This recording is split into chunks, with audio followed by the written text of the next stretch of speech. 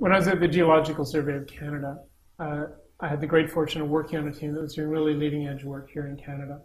and really globally leading edge work on understanding how plate tectonics worked in the Precambrian period, during which the Canadian Shield was formed. And I'd say we made a couple really fundamental discoveries, the first of their kind in the world, one of which in an area where I did my PhD work, working with a Geological Survey of Canada scientist called Marc Saint-Ange. We discovered the oldest oceanic crust on Earth, approximately 2 billion years old, that was sitting up on top of the continent in northernmost Quebec. Work that we did from there has shown that virtually all the attributes of continental margin and its collision with another continent can be found there.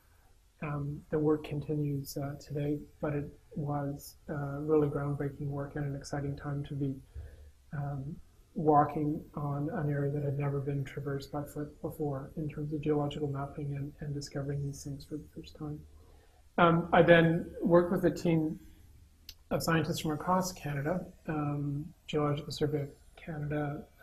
provincial colleagues from Manitoba and Saskatchewan, and university researchers in Canada and internationally.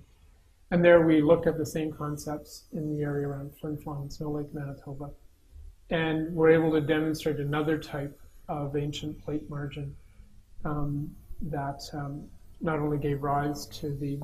world-class ore deposits there, but unique geology, and were able to apply some of the techniques used